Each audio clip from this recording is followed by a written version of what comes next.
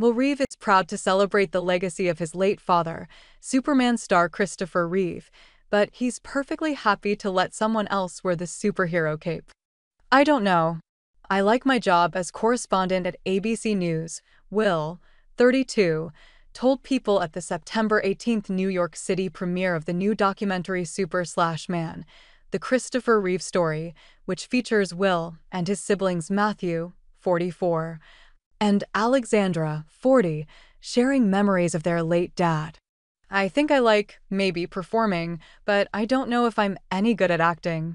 David Corenswet will be the third actor after Christopher Reeve to play Superman on the big screen, following Brandon Routh and Henry Cavill in the upcoming Superman in cinemas July 2025. Will says he approves of the latest casting. I think they got a good one in David.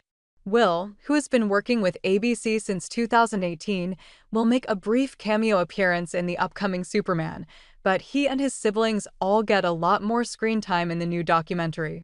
The film, which tells the story of their father and star of the 1978 movie Superman, covers his early days in New York City with his best friend Robin Williams to the 1995 horse riding accident that left him paralyzed from the neck down and its aftermath.